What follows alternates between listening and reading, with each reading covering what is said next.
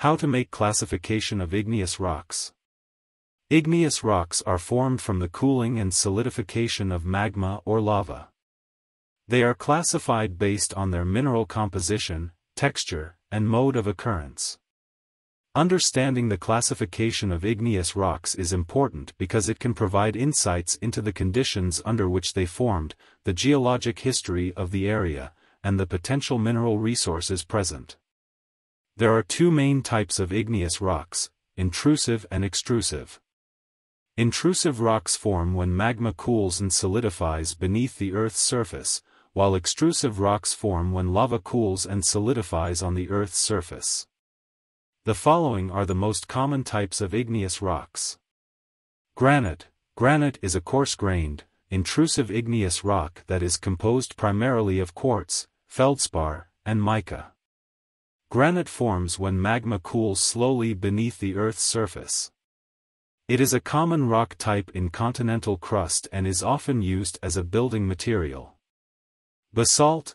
Basalt is a fine-grained, extrusive igneous rock that is composed primarily of plagioclase feldspar and pyroxene. Basalt forms when lava cools quickly on the Earth's surface. It is a common rock type in oceanic crust and is often used as a building material and for road construction. Andesite. Andesite is an intermediate, fine-grained, extrusive igneous rock that is composed primarily of plagioclase feldspar and amphibole. Andesite forms when magma cools quickly on the Earth's surface. It is a common rock type in volcanic arcs and is often used as a decorative stone. Diorite. Diorite is a coarse-grained, intrusive igneous rock that is composed primarily of plagioclase feldspar and hornblende. Diorite forms when magma cools slowly beneath the Earth's surface. It is a common rock type in continental crust and is often used as a building material.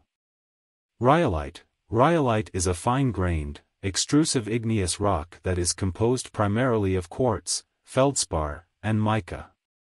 Rhyolite forms when lava cools quickly on the Earth's surface. It is a common rock type in continental crust and is often used as a decorative stone.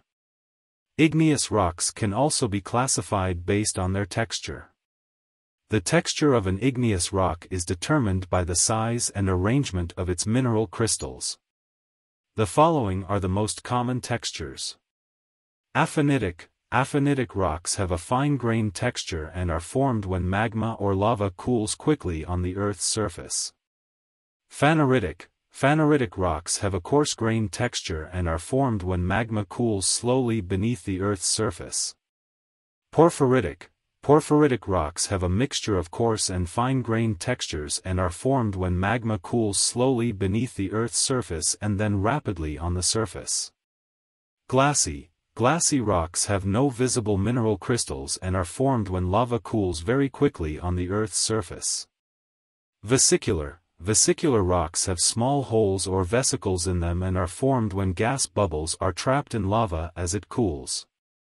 In summary, the classification of igneous rocks is based on their mineral composition, texture, and mode of occurrence.